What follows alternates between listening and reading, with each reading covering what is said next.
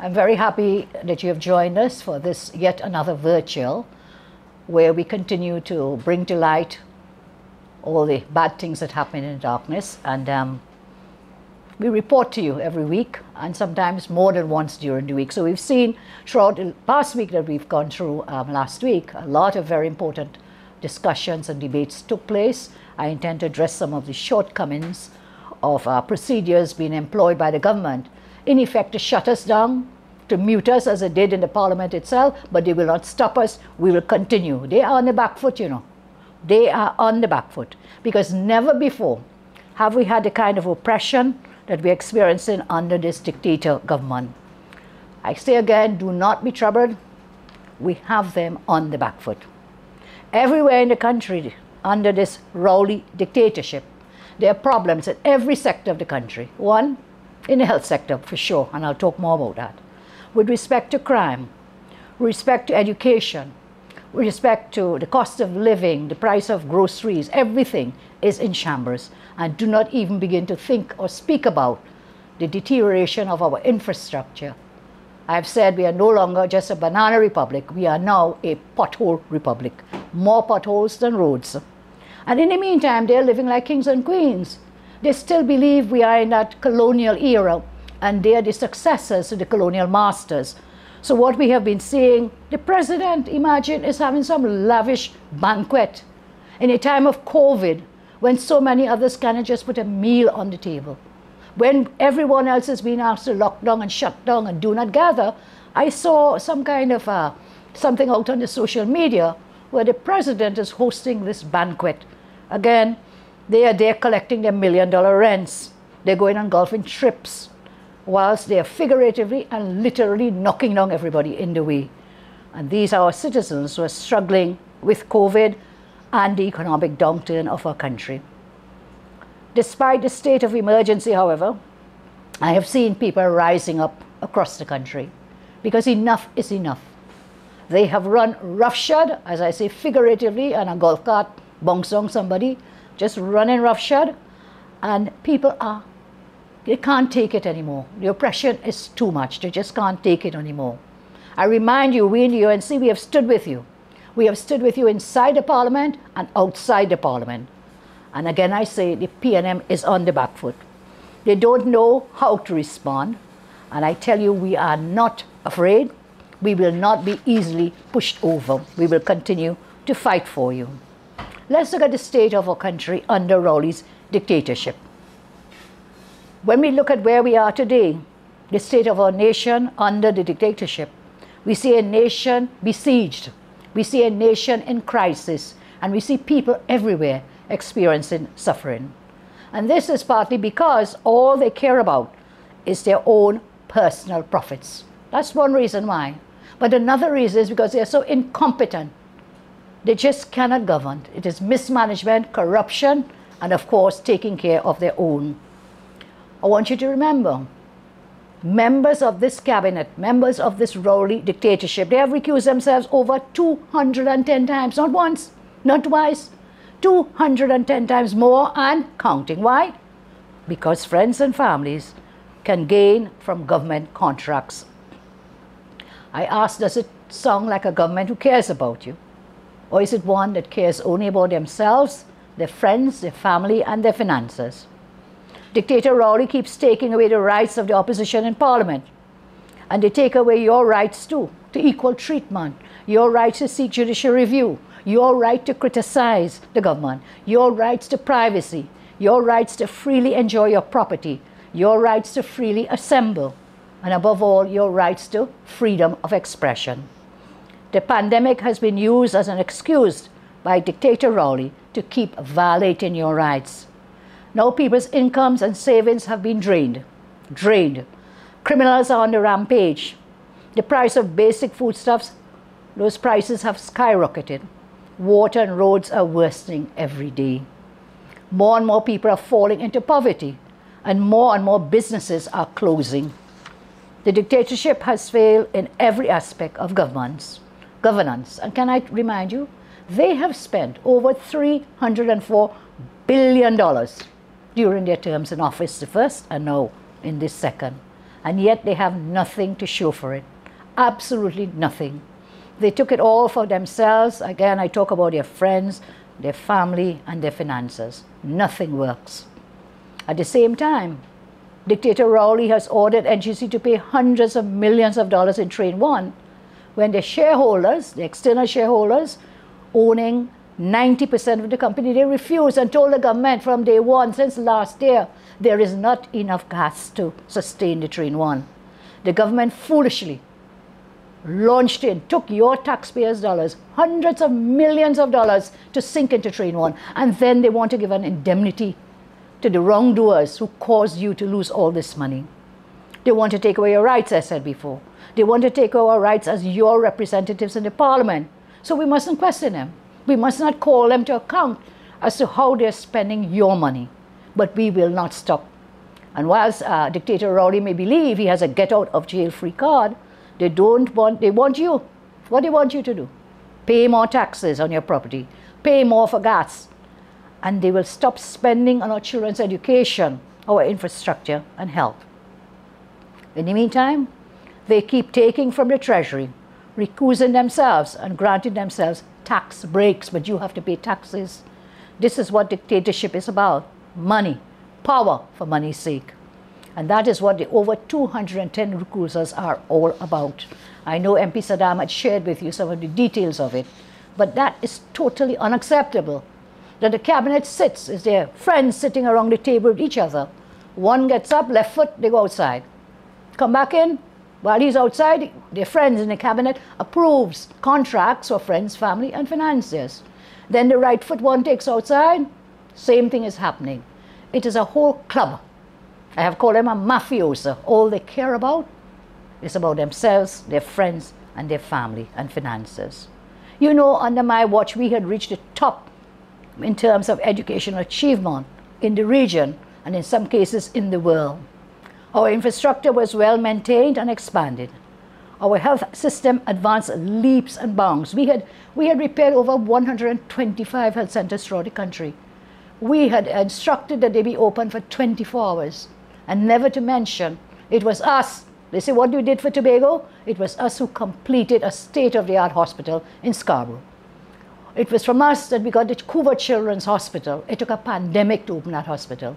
It was under my watch that the Arima Hospital began, that the Point Fortin Hospital began. And let us not forget that state-of-the-art San Fernando Teaching Hospital. Some people say it's like a tourist destination. When you go upstairs on the floors, and you see the ocean, you see the sea, outside there, the Caribbean Sea.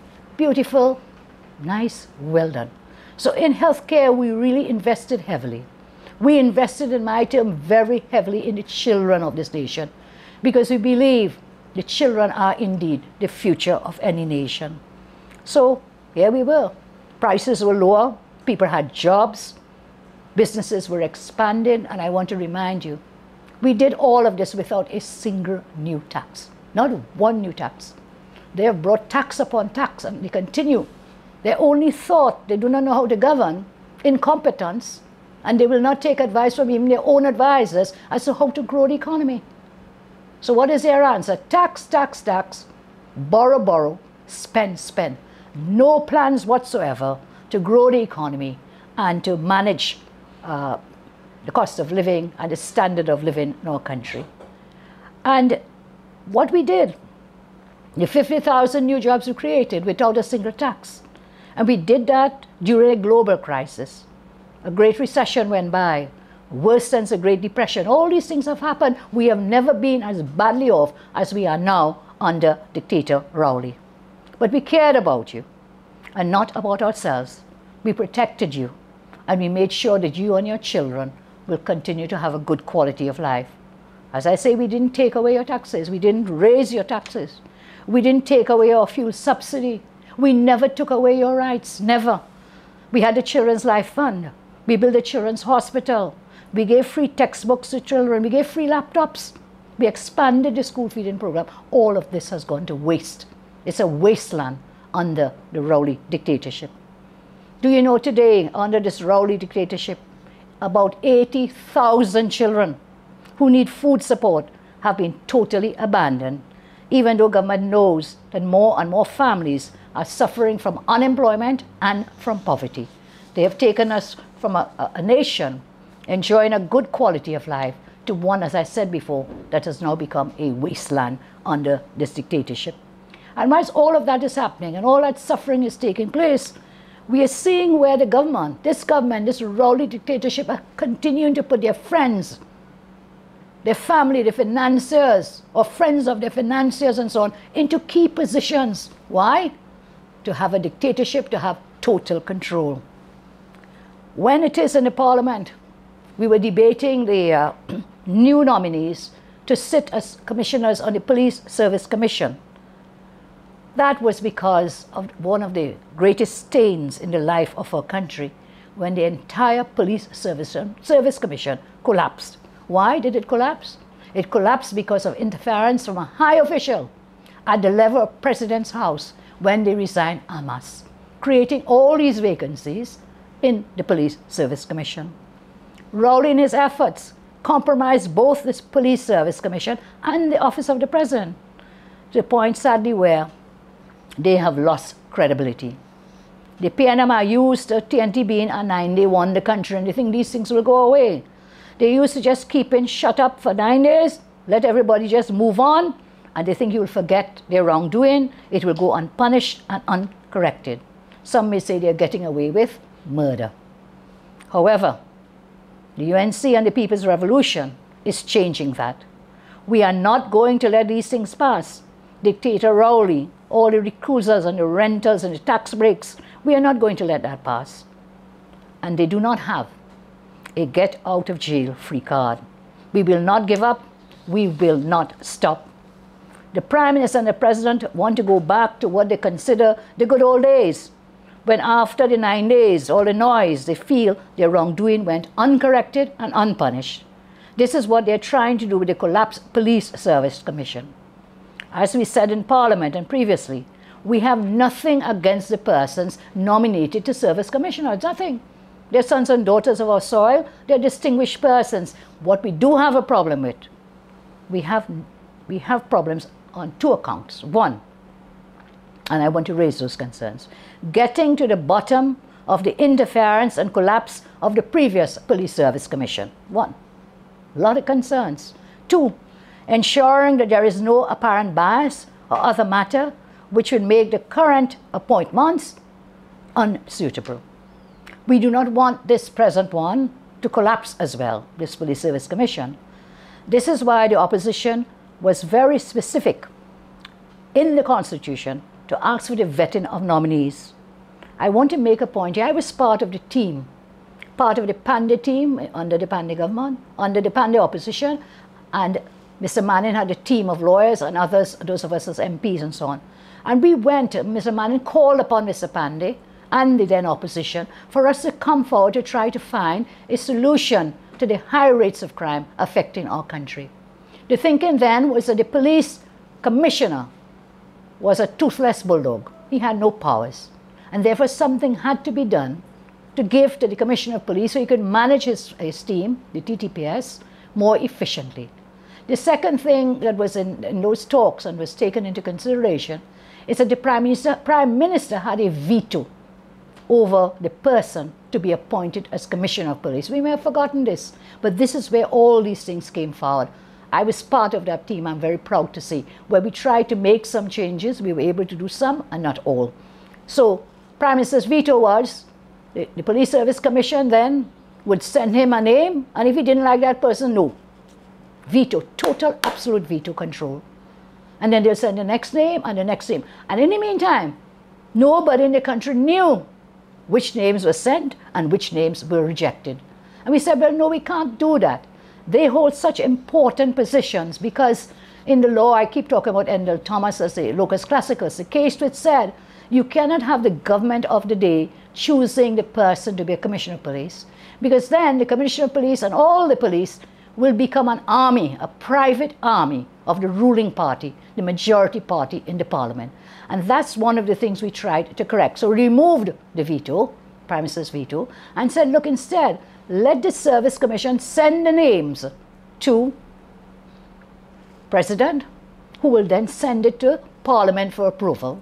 And yes, it is true the government has a built-in majority, but at least in the debates in the parliament, should there be matters that are questionable, they can be raised so the public will know which persons were sent forward. The public will know what are the concerns about persons. That was the whole thinking. It was a hybrid system between what we have in the common law and in the Commonwealth and what the US does, where they actually have the nominees coming before their Congress for questioning and raising. And lo and behold, when this debate was taking place, wrongfully, the opposition was stopped from making comments about the nominees. So what's the point? Do we just go there and vote and go home? Do we just read a resume? No. A character is not just about your educational qualifications, you know. A person, a suitable person. It's about who and what you are. What are your affiliations? Do you have bias? Are you conflicted? Those were the issues. When we created this hybrid system, those were the things that the parliament was supposed to look into, debate, and at the end of the day, take a decision. I'm saying the government will get its way. There's a saying in Commonwealth parliaments, let the opposition have its say, the government will have its way. But that's the job of a loyal opposition, to raise concerns, to expose wrongdoing where it may be, to bring to light what may be hidden in the darkness. And so we tried to get into that in the debate last day, but we were stopped. They say it's not a substantive motion. Well, if that is not a substantive motion, I don't know what on earth is a substantive motion. And what a substantive motion allows you to do, whether you call it or you don't call it that, but I'm telling you the context within which this whole hybrid system was created was to go into the parliament and raise questions about the nominees. That's what that is about. And this is a place where will you do it? Yes, we'll do it outside the parliament, but it should go on a Hansard record where there are concerns about nominees. And so we tried to do that. That is why we did it. The opposition, it is the opposition to point out problems. It is more so for us than the government. And there are no independent senators in this. When we created this hybrid system, it was only to be debated in the House of Representatives, and not for the senators. It's for the elected representatives of the people. We will get the names, we will debate, we'll raise the concerns. So 1 month after, the Police Service Commission, led by Bissessar, collapsed. The population has yet to learn reasons why that happened in the first place. Why? Up to today, we can't find out. This is a major independent institution of the country. That Police Service Commission, when we created the new law and the new hybrid system, we said the Police Service Commission now will only be in charge of the appointment, the transfer, promotions, and so on, of those on the higher echelons of the police service. All the other thousands of TTPS, they will be managed by the Commissioner of Police and his team. So the Police Service Commission was given a very specific task to recruit and recommend for appointment the Commissioner of Police. That was their job. And then to monitor and vet the performance of these officials. So Commissioner and Deputy Commissioners was within this sole purview of the police, the new Police Service Commission. And I say new, created under the law that we had passed in that year prior to 2010. So we are yet to hear who was the high-ranking official who intercepted the merit list at President's house. And these are very serious concerns. But we also find that some of the names that they put forward, the nominees, have serious conflicts of interest, bias, apparent bias, and in some cases direct bias, and therefore are unfit to serve on such an important commission. One such person is Maxine King. Let me share some of this with you, which we tried to raise in the parliament, and they kept trying to shut us up. But what's out in the darkness will come to the light, and we will share it with you. Maxine King is a wealth manager at a company called First Line Securities.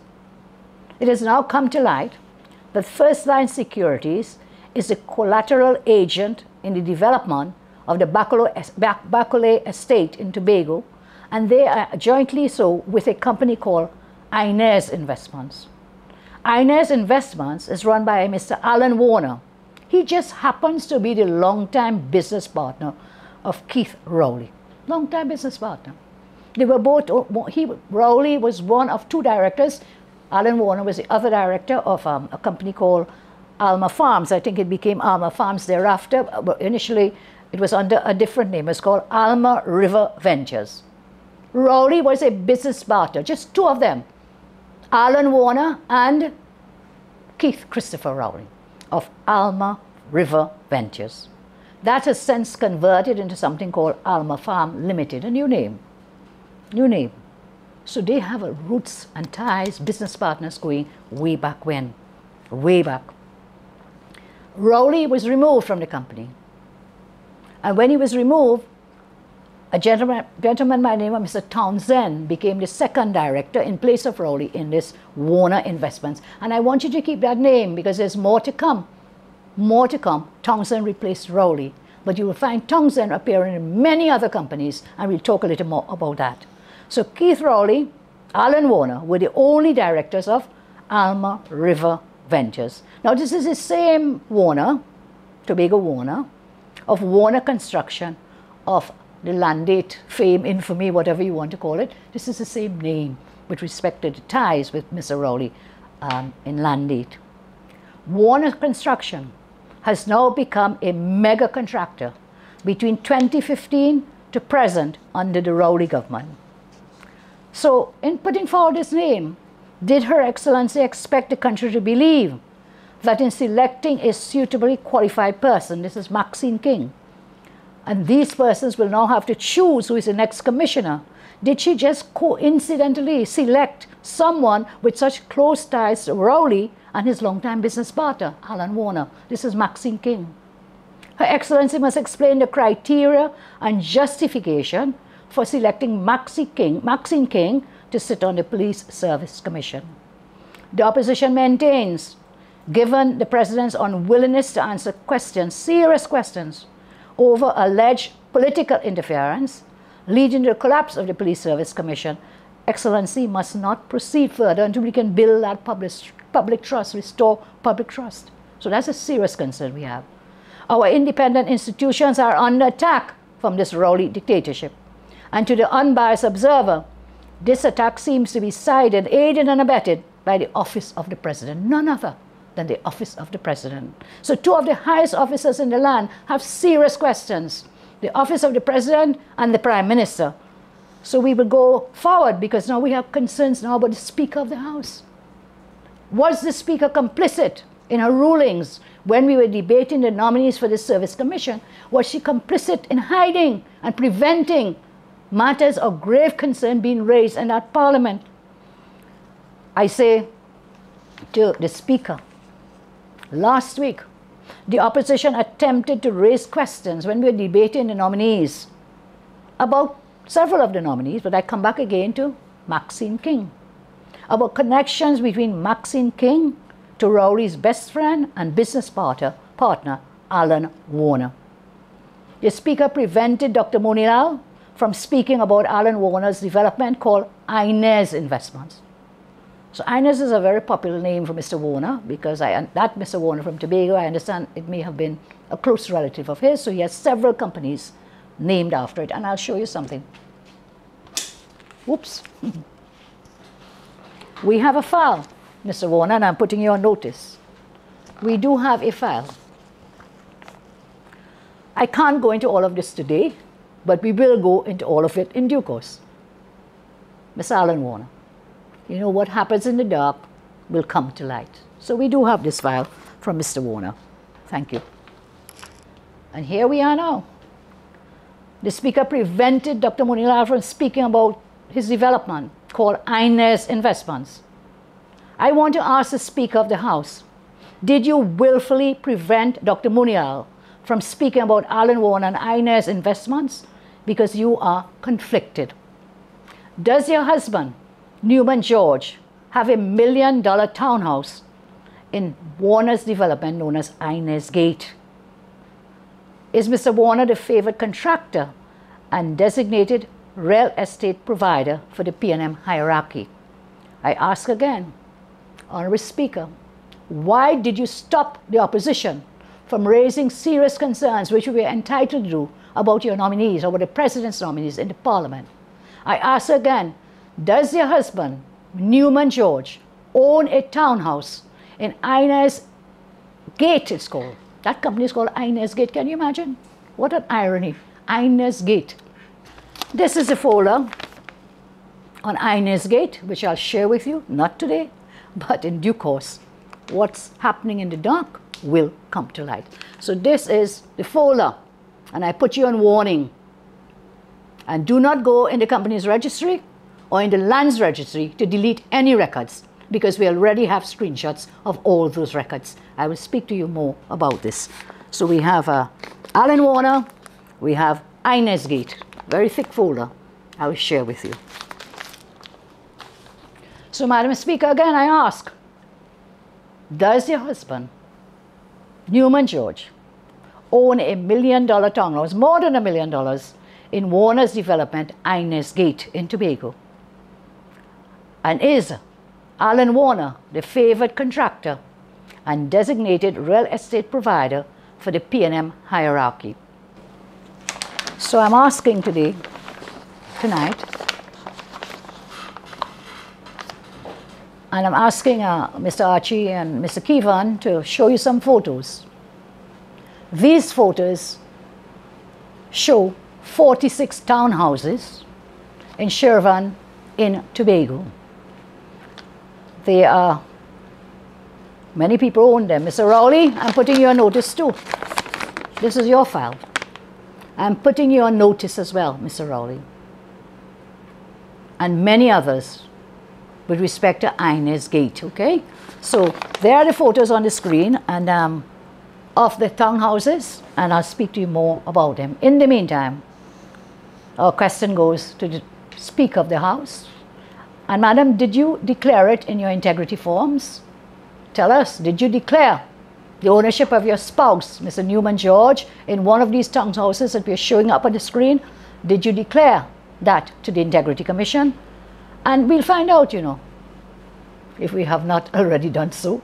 I'm sure we will know, because the Form B, and this is where the Attorney General fell into error when we were speaking last time, saying we disclosed somebody leaked. That wasn't leaked. Every public official, your Form B can be examined by members of the public, and we have done so with many of these officials, and we'll share the searches with you. So here we are. Alan Warner of Landed fame has become a mega contractor, as I told you. Alan Warner and Keith Rowley have many questions to answer. I have a lot more information regarding Warner and other contracts and business dealings under the Rowley government over the last 6 years, and in the coming days, we will deal with it. I also want to put on notice another friend of Keith Rowley. His name is Thackeray. This is another of the Prime Minister's best friends. He seemed to have quite a few of those. I will deal with Thackeray on another day. In the meantime, he should stop complaining and continue building and breaking and rebuilding barbecue pits and goat pens for his best friend Keith Rowley. So Mr. Thackeray, this is a file we have on you too. What happens in the dark will come to light. So they all have very serious questions to answer, and we will continue to expose them in the days and weeks to come. My colleagues have been speaking, and I'm sure they will continue to speak on the failed COVID propaganda team. I will just add to their words to say, you know, it is really a horrendous state of affairs and a place to be, and just because of the mismanagement of the Rowley dictatorship and their failed propaganda team that we are in the situation we are today. But my colleagues will deal with that, and I want to talk a bit about the ending of the SOE. On Saturday, the Prime Minister, at his weekly buffing session, Dictator Rowley, he blamed the citizens of our country for the rise in COVID infections. So according to Dictator Rowley and P&M logic, when infections are low, the country should praise him, applaud him. But when infections are high, guess what? Blame the public, blame people out there and not them. What about when he got infected? Who is he blaming for that? He has nothing but contempt for the people of our country, suffering under the pandemic, and made worse by his incompetent, perhaps even, some may say, criminal mishandling of the pandemic. Now, Dictator Rowley says the government will be coming to Parliament to end the SOE on Wednesday the 17th, 2 weeks before the date it is set to expire.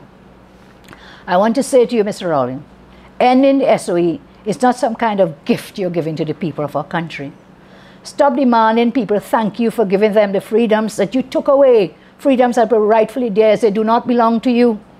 Dictator Rowley knows we in the opposition were never going to support his continued trampling of individual rights and freedoms. There was absolutely no justification so to do.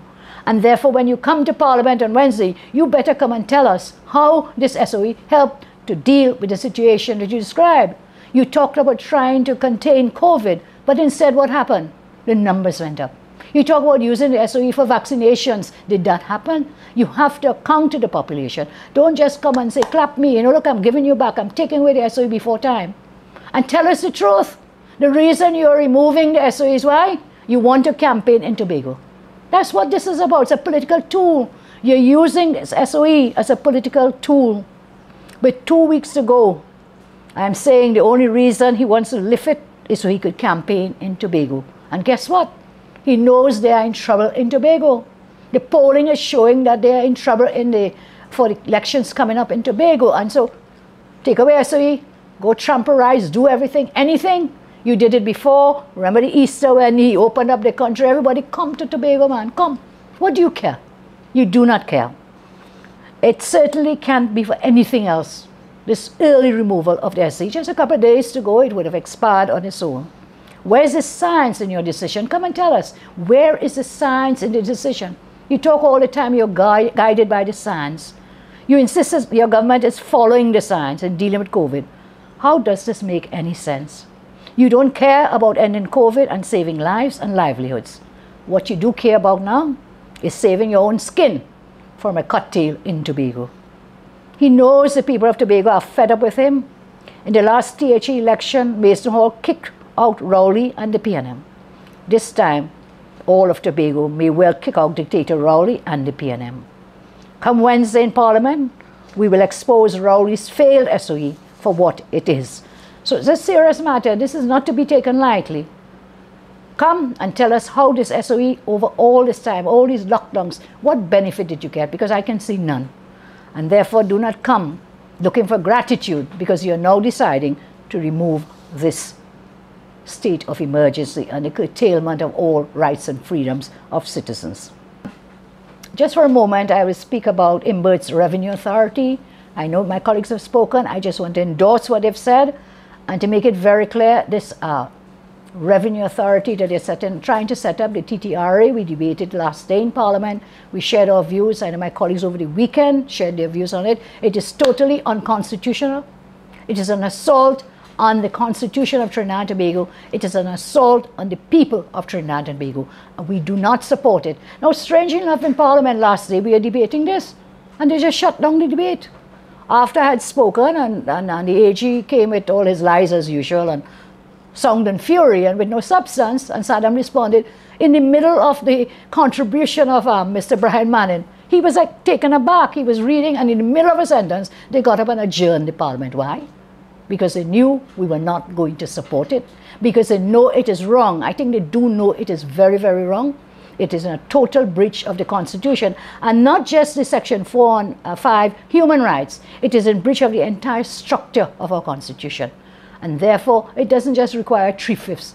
That may very well be legislation requiring a 2/3 or a 3/4, because you're tampering. It's a fundamental change to the structure of governance, to the structure of the Constitution, and to the structuring and workings of a democracy to which we subscribe. So we'll have another day, they will have another day, but at the end of the day, it will be the courts of Trinidad and Tobago who will decide on this TTRA. And one of the things they're pushing this so hard, I know last Wednesday, when they said the House is now adjourned to Friday, and we'll be dealing with the TTRA, Mr. Emmett said, yes, let's get this over with. I looked at him and I said, Minister, you'll get it out of here, but it will go to the courthouse. It is not going to stand up in a court of law. So I serve you notice on that again. And as I close here tonight, I want to thank you all again for joining us. It's always nice talking with you. We get that energy from you, even though it's through the cameras. But sometimes I can feel the spirituality and the energy through the camera. I thank you for your love. I thank you for your support. We in the UNC, our great party, we thank you. And we commit to you, in the face of this dictatorship, this destruction of our economy, destruction of livelihoods, destruction of lives, destruction of rights and freedoms, destruction of our country all across the nation, we continue to see the vast number of persons who have taken to the streets to fight for their democratic rights and for our republic. Persons have taken to the streets after this dictator Rowley has failed to deliver on the most basic responsibilities of a government. Imagine in this year 2021, citizens must protest for pipe-borne water or for a simple passable road. But I tell you, and I commit, the people's revolution will continue until good governance and democracy are rebuilt and restored to our great nation. In this regard, we continue with the People's Revolution activities throughout the country. And I want to ask you to join us on Sunday, 12th December, for a People's Revolution rally. We look forward to all of us joining hands together, voices together, hands and feet together. We must fight this dictatorship. We must overcome, and we will. I thank you, and God bless you all. God bless Trinidad and Tobago. Thank you very much.